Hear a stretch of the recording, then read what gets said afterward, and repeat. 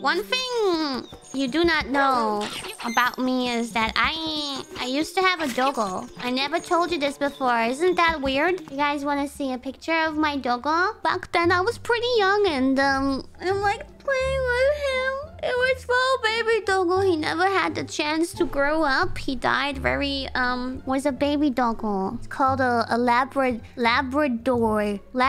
dog. Let me show you just one second. Need to censor something out of it. I know. It's a long time ago, so I'm okay. He had some other doggo friends and he went to the doggo heaven. Yeah, that pain was, I guess, just so much. I could never get a dog again. Okay, so here's a picture.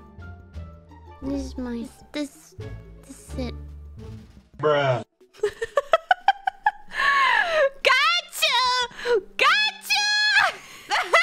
I knew it. No fucking way you knew it. I got you. Trolled you. To play nintendogs on my DS. I did never have a dog. Only on my DS. Hey! Oh, come on!